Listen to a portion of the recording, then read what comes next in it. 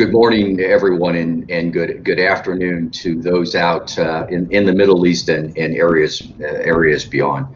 I'm Lieutenant General retired Terry Wolf. I'm the director of NESA, and we are excited today to have a session focused again on the Indian Ocean region, particularly on NAVCENT's role, Naval Central Command's role in the Indian Ocean region.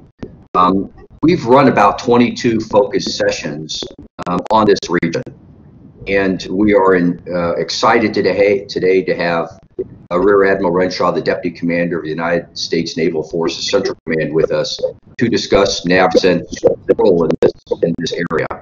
What's critically important in our mind is that the Near East South Asia Center for Strategic Studies has about 10,000 alumni spread around the world. And increasingly, we and they have taken a focused interest in the Indian Ocean region. So we thought it was important to get NAVCENT's view on all this, because they have an integral role in all of this. And we're, as I said, excited today to have the Deputy Commander of United States Naval Forces Central Command with us. And with that, I'd like to turn the microphone over to Jeff Payne. Professor Jeff Payne, our moderator, who runs this project on behalf of the NESA Center. Jeff, the mic is in your hands, sir. Please continue. Thank you, General Wolf. Admiral Renshaw, thank you again for joining us for this series. We're going to launch into the first question, given the scope, scale, and complexity of the area of responsibility you deal with. And that first question, sir, is related to what's going on right now. What is the focus currently of NAVCENT? What is your area? What are you concentrating on at the current moment, sir?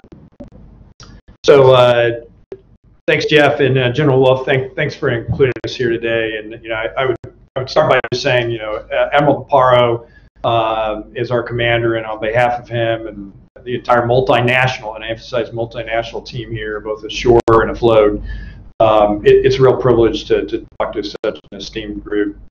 And I should say, as a bit of a disclaimer, when we talk about NAVCENT or Fifth Fleet, we are in the Fifth Fleet hat, a naval maneuver force, a tactical maneuver force assigned currently to the Red Sea, Arabian Gulf, and in the Western Indian Ocean. And then as a Naval Forces Central Command, we're COCOM component commander, where we can contribute to operational execution and operational planning, but also have a tactical role in that. So all that to say is, our role in strategy and policy is minimal, if existent at all, in terms of any kind of direct contribution. But to kind of talk about, hey, what's important, what's on our minds today, what are we focused on? I think there has to be a little bit of a strategic context, an understanding on our end of what that strategic context is, and then how our operational planning and tactical execution leads to that. And so I thought I'd just go over some of the where we see the importance of maritime, not only in this region but throughout the world, and then to us, the partnerships. That's the linchpin of global security and stability. And then what we do to make sure that those partnerships are grounded in a shared understanding of the battle space here, the peace space, which is what we're really trying to work towards. And then I should drill down a little bit into some of that day-to-day execution. So you have a very diverse group of alumni, but at least some of them, I think, wore some sort of naval uniform, and those of us in the Navy have a lot of exposure to Alfred Thayer Mahan and a lot of his writings, throughout our professional military education and just our naval careers. And if you look at Mahan's work, he talks about the Great Highway, of the high seas, which is used for global maritime commerce, and then the role of the Navy is to secure that highway. For peace, freedom of navigation, security, and control the sea when and where required. But it really is about that security. So if you look at our region today, I think Mahan's relevance absolutely resounds. It is indeed a superhighway, and we talk about the ocean, that very predictable monsoon flow has gone on for centuries, forever. And then you have the nexus of cultures and religions that's here, and the maritime geography, if not just the land geography, really does make this a maritime crossroads. So our western view of the region, is just a small chapter of what's gone on for millennia in this crossroads. And so super tankers, oil, supercomputers, all of those recent developments are really just the most recent chapter in all of that. So in the end, it is just one piece of that enduring importance of this region. And but I wouldn't undersell the relevance of the current chapter. We got 30% of the world's energy supply is coming through the Straits of Hormuz or through the Bab el-Mandab, connecting the Red Sea and the Arabian Gulf to the Indian Ocean. So when we think about that's going, 75 to 80% is probably going west to Asia, a little bit to the United States, a lot of it, most of the rest goes to Europe. But that dynamic defines the present. But just that rich history and the current density of the maritime commerce in this region reinforces what Mahan was talking about when we think about maritime security. And really even a more recent phenomenon, the benefits of a regulated global commerce. So Mahan talked about the Navy's kind of controlling the seas, but if you fast forward 50 years from Mahan, you get to the Atlantic Charter. And so the idea of our current maritime commerce or constructs and conventions, I think really come from the Atlantic Charter, and that envisioned some basic values and ethics and goals for that stability. And if you haven't read the Atlantic Charter lately, a couple key points are economic cooperation on a global scale, the principle that all people have the right to self-determination, lowering barriers to trade among nations, that nations would work toward a world without fear. And then the most important one to what we're talking about today is, in fact, the freedom of the seas.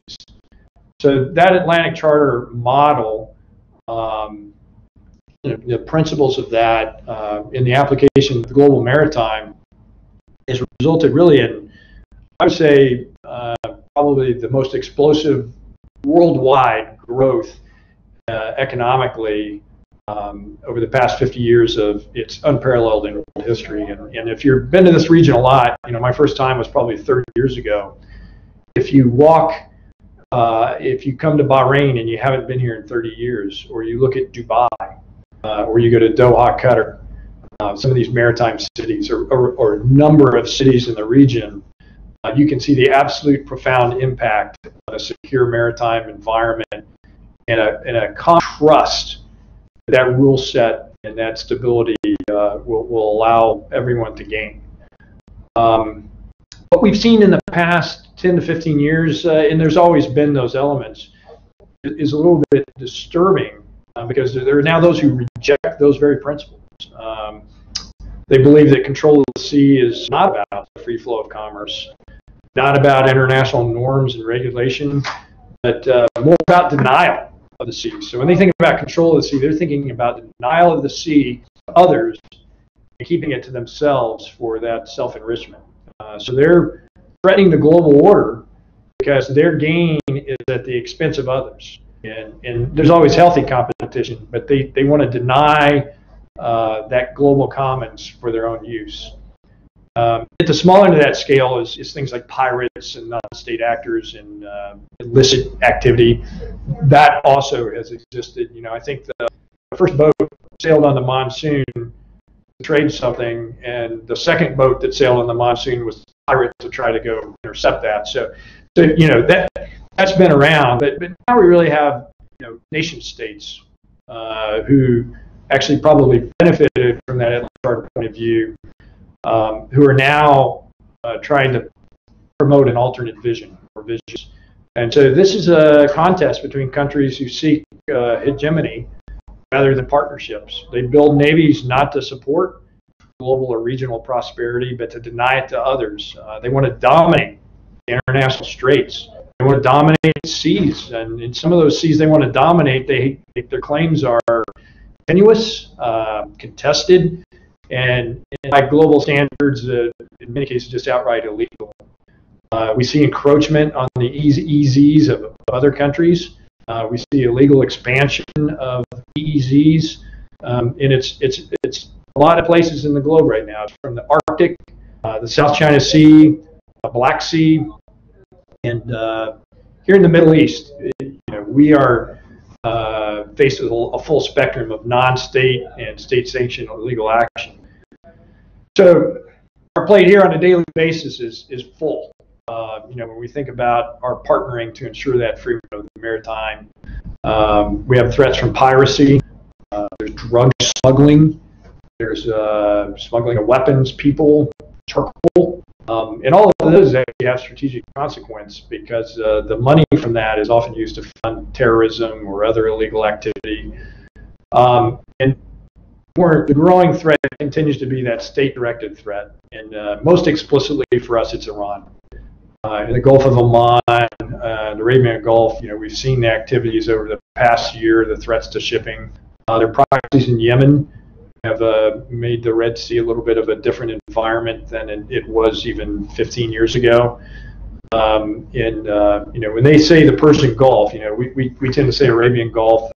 Persian Gulf has a long history as the name of the body of water, but they don't see that as the historical name as much as they see that as now a right of ownership. And so I think again that's something we face day in day out here. We do have the Russia and the PRC. I mean, they're part of that alternative narrative or that alternative view of how the world ought to be run. Kind of a Darwinism of rather than that Atlantic chart of approach. But Iran probably keeps us up on a more daily basis.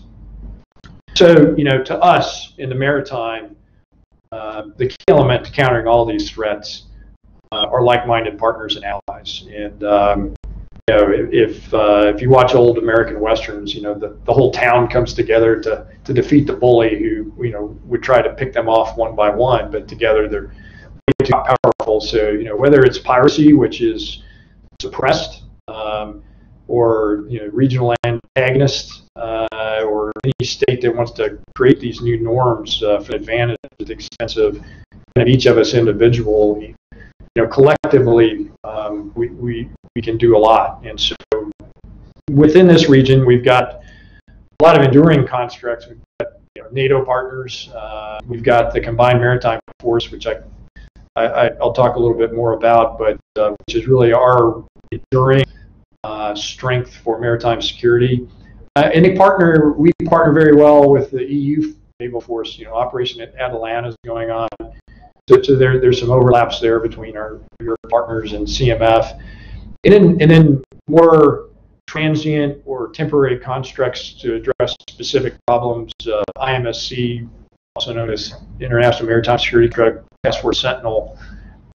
That's one of those, where we had a problem and like-minded partners came together to address it. So I think that formula resonates. And if I think about those partnerships and people standing up to a bully and those common interests, there's one Iran in the region, or there's one Russia or China. But we had the International Maritime Exercise last November, and we had 50 different countries, 5,000 people from 50 countries participated in that. So 50 countries, their political spectrum is all over the place. I mean, they're not aligned to kind of one common political interest, but they did share the interest in the freedom of the seas and the maritime. So in beyond the 50 countries that participated, we have 7 international organizations, commercial organizations, and 40 different naval vessels participated. A lot of countries, that to get a naval vessel to the Middle East is a big deal. And 17 different aircraft, 18 different EOD groups. So, for them to come together, despite whatever politics and challenges, to do that exercise tells me there's a pretty healthy appetite for that rules-based approach to the maritime. And the thing that maybe makes me most proud of that is one of the serials we did was about denying the seas to others. It was all about keeping the shipping moving to keep those 50 countries, healthy and economically. So those kind of tremendous partnerships that are rooted in trust are really important to us, and that's why we work very hard on them. These aren't transactional things where I'm going to team up with you today to work against this partner. It is true about enduring commitment to the principles that have led to this economic prosperity. And so, I think that greater understanding of frequent interactions and exercises among those nations facilitate the constructs that give us that common shield and the defense against those who would threaten the global maritime commerce, or who would try to undermine the world order that has been so successful for everyone. And so it is tremendously powerful when, despite politics or capabilities, languages, whatever, we come together to commit to doing something that's right. And we continue to commit to those peaceful and prosperous maritime standards. We did think they can only be achieved by a preponderance of like-minded partners, and we open the door to anybody who wants to partner under those principles, and that's interagency, nations, you name it. But we all work with that understanding of our operating days, our goals. We know how to wage high-end kinetic warfare. We're the best at it.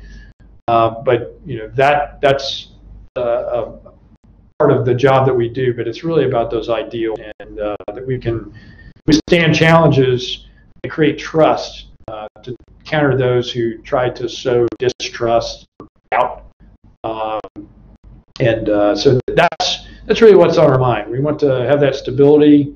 We want to work with the partners, and with those partnerships, we get that added capability and capacity that wouldn't be ours alone. And we tend to think, that's the way ahead in the region.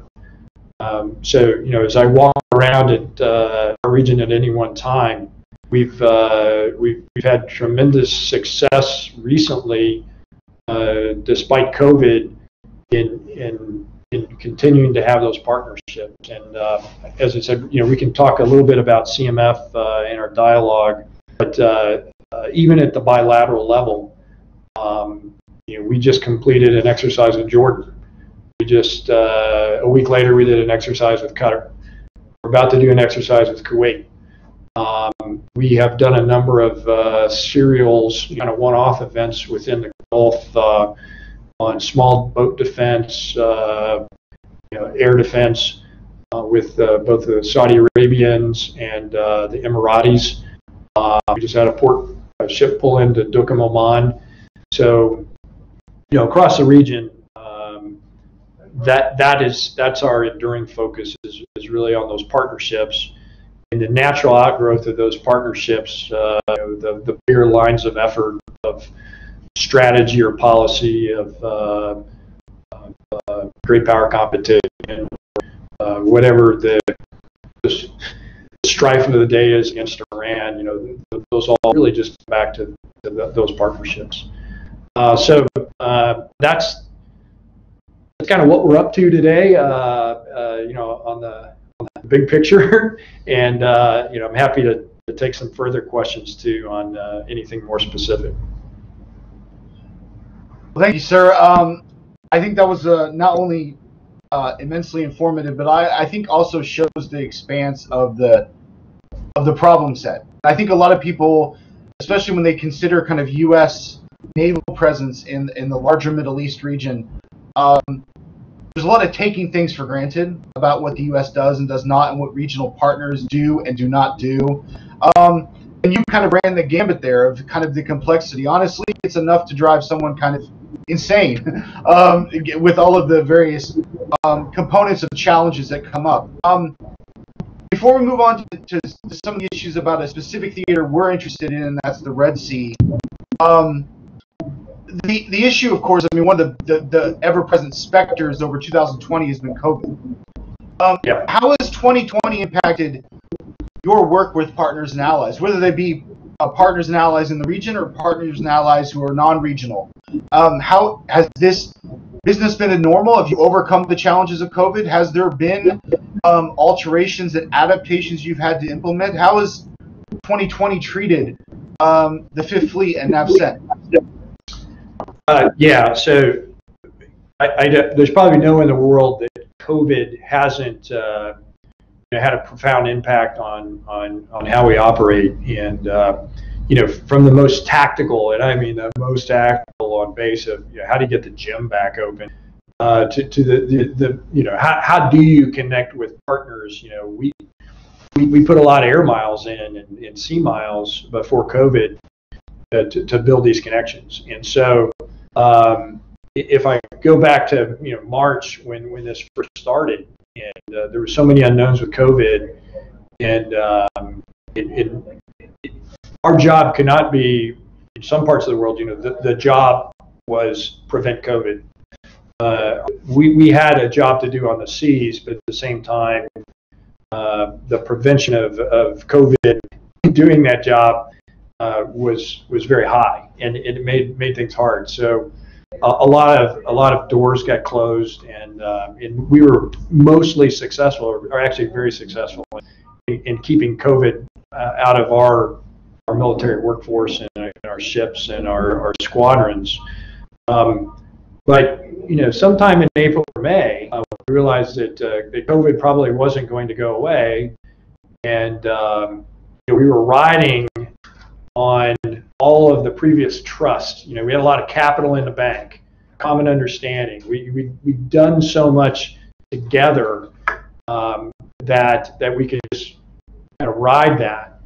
But as we saw different forces enter the region, or leadership changes, or just if you don't talk, then you start to see some divergence of ideas, and sometimes we started to look for ways to get back to a normal, and not really. Actually, I should say go ahead to a normal. Going back to normal was impossible. It probably will be for a while, but redefining a normal where we're getting a mission done and continuing to do the things we want to do in a COVID environment. So there are little steps that you take, and we're on a journey to restore all of that. But I mentioned, the exercises we're doing. So we had both us and our partners as canceled some of the exercises we're going to do, and I don't mean canceled. Postpone is a better term, but we just either had to worry about COVID, or we couldn't quite figure out how to get it done. Since about August, we have had the chance of planning, from probably May through June and July to figure out how to get there, and we've learned so much about how COVID is transmitted, how we would treat it.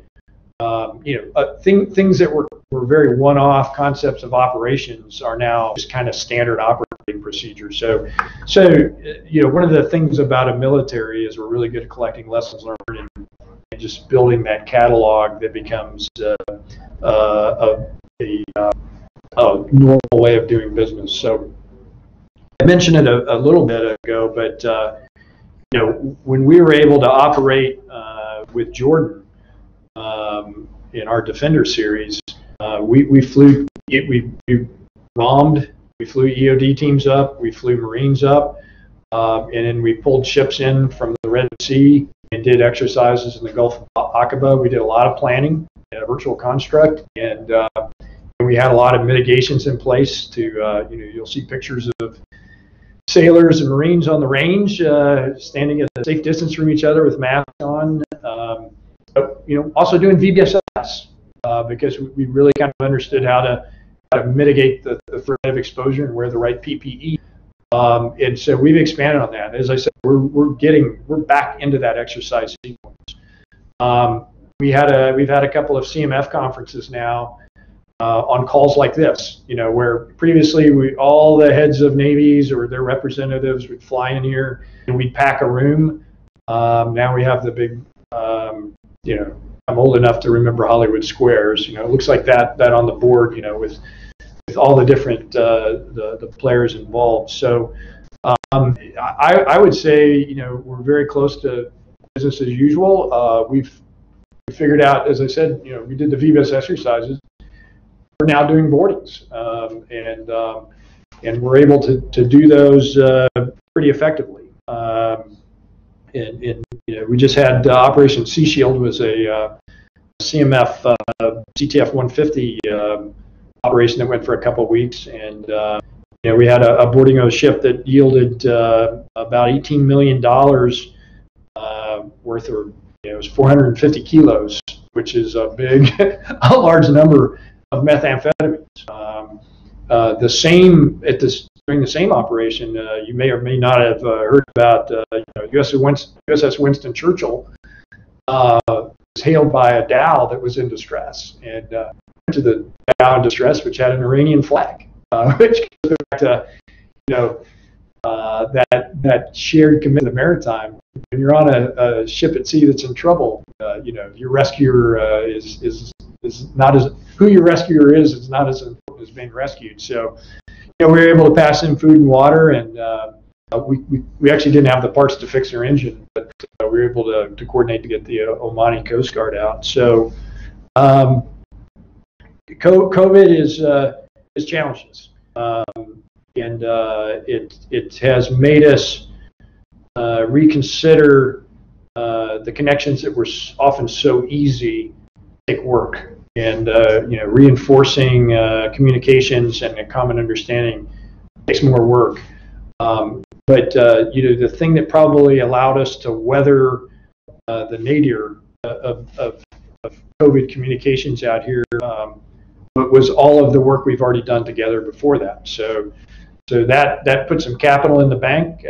We went through kind of a period of trying to figure it all out, and kind of one step at a time, we figured out how to move people around, how to connect with our partners, and how to do so in a way that mitigates the risk of COVID. And it's a global pandemic, so there's always going to be a risk. But and I knock on wood, we have not had a proliferation of outbreak in any of our forces, and so that's the COVID front. Thank you, sir. I asked the question primarily because just this global interruption, reminded people so much of the importance of cooperative efforts. It pointed out when Naval Forces or Coast Guard or other constabulary forces in the maritime space were not active because they were trying to protect their borders against a pandemic, of how essential they are for everything from stopping crime to different actors, traffickers, and so forth. And you highlighted that in your response. Transition that, an area that has been very active increasingly with both regional actors, non-regional actors, and then of course illicit actors, has been the Red Sea. I have friends in the Navy who used to describe the Red Sea as a very peaceful lake before getting to the insanity of the Gulf, and that seems to be changing with all the coastal investment by Qatar, by the Saudis, by the Emiratis, by the Turks. You obviously have the United States, France, and the PRC with basing in Djibouti.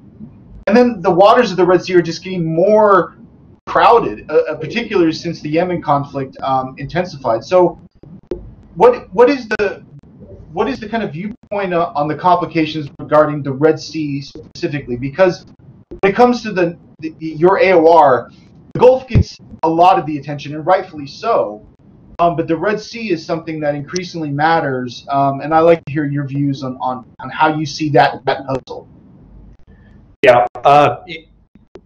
Go back to COVID. I hate to belabor what's in the news all the time, but one of the things you said, resonated with me, and the other thing that's allowed us to weather COVID is our tremendous partnership with our host nation here in Bahrain, specifically for Fifth Fleet and the personnel stationed here in Bahrain. So I would have been remiss not to acknowledge that our testing capacity is very much due to the ability of Bahrainis to test. Our ability to quarantine people has been good agreements with the Bahrainis in our hotels, and so a country that's that is small has actually been very effective, I think, in managing COVID. They have eradicated it, but they have a very scientific, direct approach to it, and we have been able to leverage that here. What I said about all of our success in mitigating COVID would not have been possible without them. And so, shifting to your discussion on the Red Sea, that's absolutely right. First time I went to the Red Sea in the 1990s, we had gone through the Suez Canal, which is it's a long transit and it requires intense concentration. And so when you spit out the other side of the Suez Canal, as everything opens up in the Gulf of Suez, and now you have fairly wide shipping lanes, it was our time to rest and prepare for entry into the Gulf of Oman and then the show. That is no longer the case. It's a busier waterway than it was back then, and there are true. There's naval operations throughout it. You mentioned it is not uncommon to encounter an Egyptian ship down in the Bab el-Mandab, and so I think it probably that Red Sea challenge, and if I just talk about that entire side of the Arabian Peninsula, the Red Sea, the Bab el-Mandab, and then even into the Gulf of Aden, all kind of previously were just an area I went through. If you go back to the 2010 time frame and a little before that, we saw the explosion of piracy in the Gulf of Aden and the Horn of Africa. I think that's the first time we had a larger military footprint that was enduring there, and actually CMF plays a huge role in that to this very day. That's really the place where, if you mentioned Djibouti, but the Chinese in the region, the military capacity, that's what brings them there, is the security of the Chinese shipping and the counter piracy missions. I mentioned Atalanta. All of those are centered around the Gulf of Aden and around the Horn of Africa, and then up toward the Bab el-Mandab. And then in 2016, the Yemeni conflict really spilled over into the maritime, and the Houthis were the beneficiaries of Iranian technology and capability that was applied immediately, and then the Iranians were the beneficiary of getting to see how their stuff worked in sort of sea denial, choke point denial construct. So the mine threat is real. Mines have been laid there. We've had U.S. destroyers who were fired upon with anti-ship cruise missiles. We've had surface-to-air activity, including our own drones being shot down in that AOR. The USV, unmanned surface vehicle vessel threat, evolves. So we've had the Saudis have had a number of ships either underway or hit by different manners of these vessels, and we see a continued proliferation of those weapons and capabilities. And in the last year alone, the U.S. Navy has interdicted the ship. We interdicted 2 high-end ships. We've had other interdicts, and those are weapons that are the most complex in the world. It's a true commoditization of precision capability, and the Saudis and the Emiratis have interdicted those weapons. So the Red Sea, it's really defined, I think, by the Yemen conflict, and then the Iranian influence on proxies, and who see great benefit in a number of areas to do that. Also have that suppression of piracy, and let's not forget that Al-Qaeda and ISIS are both still operating out of Yemen and have maritime aspirations. And we're less than 6 months from the last, at least attempted terrorist attack in the maritime. So the demand signal, the threat is different, but the demand signal exists in the Red Sea and the Bab el-Mandab.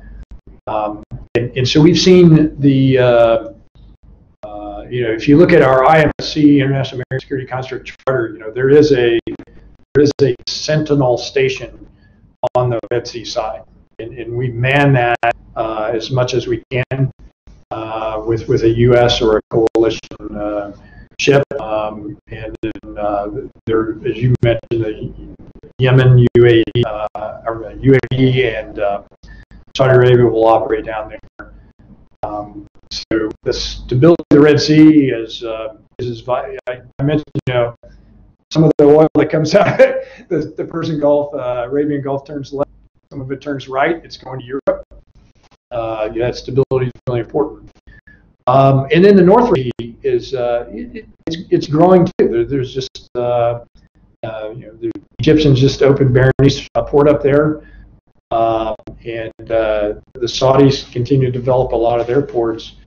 And I mentioned the exercise that we've done with Jordan. They're really a key partner in the northern Red Sea, and I don't know that there's probably any country in the region or the world that's really they're not maybe have a navy built for blue water and a high-end fight type of thing, but their capability in terms of maritime security, if we think about visit, board, search and seizure, VBSS type boardings, health and comfort boardings, EOD, so those sorts of things, they're really, really good. And we continue to work with them. And you may or may not know, we had Jordanian command for a period of one of our CMF task forces. So they are a major player in the region, and a major source, I think, of stability in the North Red Sea, along with Egypt, who has a tremendous capability on the other side of the Red Sea, and is kind of a gateway to not just because but if you think of their ports on the Mediterranean, really a bridge between 5th and 6th Fleet. Yeah, I mean, I want to echo what you said, because I mean, from my point of view, working at NESA and engaging throughout the Indian Ocean region, I think one of the things that's discussed outside of your AOR in the Middle East, beyond the Middle East, is the need to stand up littoral security, coastal security, coast guards, constabulary forces, and that's where the capacity is, and a lot of things reach for the blue water capabilities. And I think the Middle East is a good example where states have stood up their constabulary ability. Jordan is an excellent example. Oman is another. Egypt, Bahrain, UAE. And honestly, I mean, speaking as an American, it frees up the U.S. Navy to handle some of the larger missions that honestly are critical for national interest. So this, I guess, is a natural lead to the final question for you, sir. And again, thank you so much for carving out time. Obviously, everyone in Washington always thinks about the future. We don't think about now. We're thinking 6 months, 5 years, 10 years down the road. And I say, for someone who deals with the maritime domain, that that's ever present for a sailor. You got to look to the horizon at all times to see what weather's coming. What's just coming at you. So what do you see for your AOR and for the Fifth Fleet and NAVCENT coming down the road? Do you think the challenges will remain roughly the same, or do you see new challenges emerging that will require new attention by the United States? They're probably the same challenges, but harder, if that makes sense, and so as we look ahead, the idea of doing what we do well and then partnering with our partners to do what they can do very well is, I think, a key to our success in the future. And the Saudi border guards also have commanded CMF. The Kuwaiti Coast Guard is commanded within CMF. So the UAE Coast Guard is always a contributor, actually, to the Task Force Sentinel and the IMSC. So what we're doing right now, I mentioned the CM as the enduring construct here. And so aside from exercises, 33 like-minded partners is a pretty strong construct. And they all bring certain strengths to the table. We all have weaknesses, but if we have all the strengths of 33, we tend to counteract those weaknesses. So our long-term thought for the region is that the Iran pressure on pretty much everybody is probably always it's going to have ebbs and flows in that competition, but it's probably a lasting. There's no Jeffersonian democracy on the horizon in Iran that I can see. So we're probably going to be faced with that for some time. But the more that regional partners really do the stability within the waters of the Gulf, and then with us here is to help lead and coordinate, I think is important. As we look at great power competition, is one of those words that when I was in the Pentagon, the National Defense Strategy comes up a lot, and that competition is global. I've heard some people say global power competition, and certainly a big section of the One Belt, One Road miles goes through this region.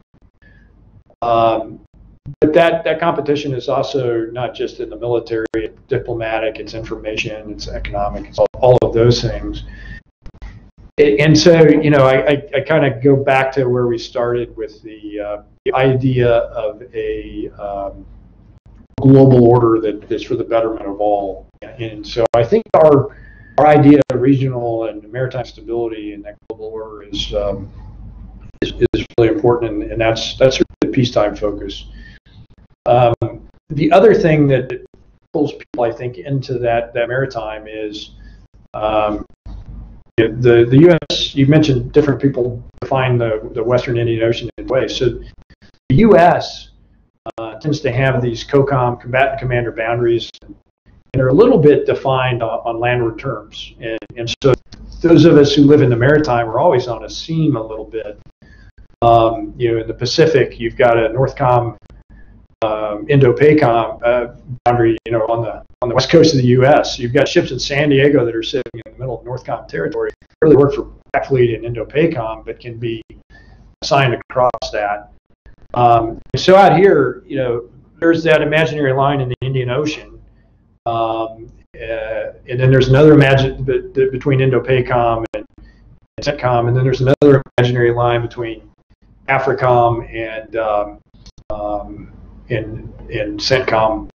But there's really only one fleet that's here. Sixth Fleet probably isn't going to come sailing through with Mount Whitney to mount some operations down there. So we have really good collaboration and cooperation across numbered fleets within the Navy, and so as we look ahead in that great power competition, The largest democracy in the world is just a few miles across that imaginary line from us. So we continue to look to pull different new partners into CMF and to build those partnerships. With the understanding of command and control, we are continue to work with India, and this is where, when I talked about like-minded partners who have political differences, we have another very important regional partner called Pakistan, and while India and Pakistan, I wouldn't downplay the competition that they have against each other. There are shared interests in the maritime, and so our goal to achieve shared maritime security in a way that builds trust in both those partners with us and other partners in the region, I think, is a key enabler again to that security. So we're going to continue to build those partnerships within the Gulf, and we continue to look out. Fifth Fleet is often was defined for a number of years by CVOA-4 in the Northern Arabian Gulf. Is almost a maritime support to land warfare. We're much broader now, in not just the Red Sea, not just the Strait of Hormuz and the Gulf of Oman, but really out into the broader Indian Ocean. And that's systematically, as we look at the allocation of forces across the globe, there's need at different times. Crisis of the day was notwithstanding with Iran, to operate here, and we're preparing to do that. Thank you, and just allow me to echo what you said about combined maritime forces. It's a hidden gem that so many people take for granted, and for everyone who's watching this video, combined maritime forces, if you're not familiar with it, you're interested in maritime, it's the example of cooperation among a multilateral setting on addressing security threats. Sir, to transition, that's really our final question. We've taken up an ample amount of your time this afternoon, this morning in DC. Thank you so much on behalf of NESA for carving out time. General Wolf, I don't know if you want to come in and give any final thoughts, but for Admiral Renshaw, thank you so much, sir. Thank you. Yeah, Admiral, thank you very much. It's what an incredibly interesting discussion, and thanks for framing your perspective and ours really not only on the command's focus, but really on kind of the greater strategic imperatives. I always love it when I get to hear a bit about Mahan again. And so, you didn't throw in McKinder. I thought that was coming next, but it's always great hearing. And I think the other aspect of it is, as Jeff just said, the complexity of the CMF task forces. Again, it is grossly misunderstood, and it builds onto this crazy narrative that, based on the National Defense Strategy, excuse me, and some of the comments by senior American leaders, that there's this perception out there that we're leaving the Middle East. And I find it incredibly frustrating when people, run that narrative at us as Americans, and we say, wait a minute, you don't understand. There are vital national security interests associated with the free flow of commerce and trade. The United States will always be part of that. So thank you for making the case so fervently about your command's focus and how you see things, and anchoring it to really some strategic imperatives from Mahan to the Atlantic Charter. That really helps. That really helps all of us who will and others who will watch this presentation today. And lastly, thank you for your time. Your time's incredibly valuable, and for you to commit nearly 50 minutes of your time is deeply appreciated by the NESA team and those that will watch this presentation. Thank you again from the bottom of our hearts. Sir, thank you very much.